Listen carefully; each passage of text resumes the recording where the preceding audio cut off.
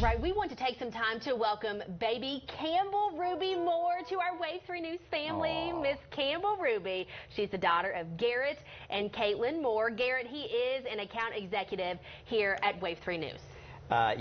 We were actually awaiting arrival there of Campbell, so we're happy to announce she's healthy, and Mom and Dad are absolutely smitten. She was born last night, by the way, at 7:31 p.m., 7 pounds, 3 ounces, a little over 19 inches long, and we're thrilled for both Mommy and Daddy there. I love that name, Campbell. Beautiful. That is awesome. It sounds like a news anchor name. It does. Well, you never know.